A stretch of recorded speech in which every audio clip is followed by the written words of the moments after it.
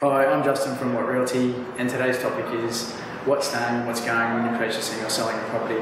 As a seller, it's important to be clear on what items you want to take. Don't go too overboard because you wouldn't want it to be detrimental to the presentation of the property, but certainly being clear is important. Some examples that I've had over the time are the dishwasher was missing that was given to the owner as a gift. The owners weren't clear and it's caused a problem at settlement.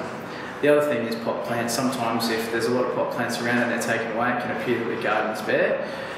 The other example I've had is when someone's taken curtains that match the bedspread, they replaced it with a poorer quality curtain, and then we had to reduce the sale price just prior to settlement.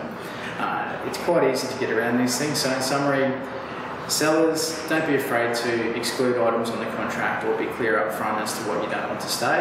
And as a buyer, if there's anything you're unsure about, just add as an inclusion in your contract. If you get clear around these things prior to, we seem to have very few problems. Hopefully this helps, and I'll talk to you soon.